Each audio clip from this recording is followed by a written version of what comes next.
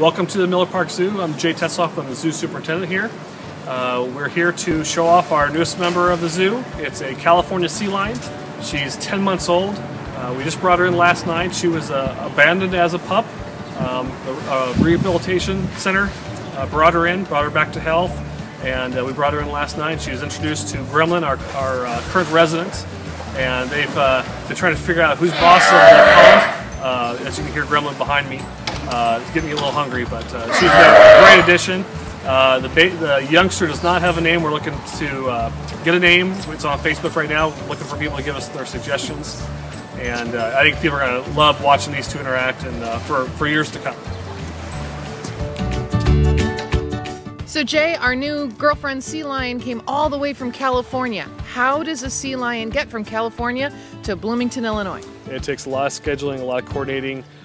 In this case, we actually sent 2 staff members out to California to meet her at the Marine Mammal Center. They actually rode in the back of a FedEx cargo plane to Memphis, to Chicago. Then we had another staff member drive up to Chicago, pick them up and drive them back. We got it done unloading last night about 10:30 at night. And then this morning we were ready to go and introduced them this morning.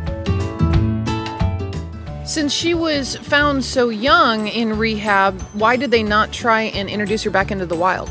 Because she was stranded at such an early age and she had some health problems at first, they had to put on a lot of intense special care, bottle feedings, just to get her back up to health. Because they had to put so much time and effort into her, she became very attractable to people. She likes people. And if they were to reintroduce her back to the wild, there's a good chance she would walk right up to someone.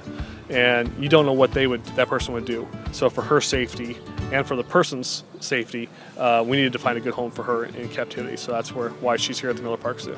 So that means the keepers here are going to have a new good friend. Will they teach her any tricks?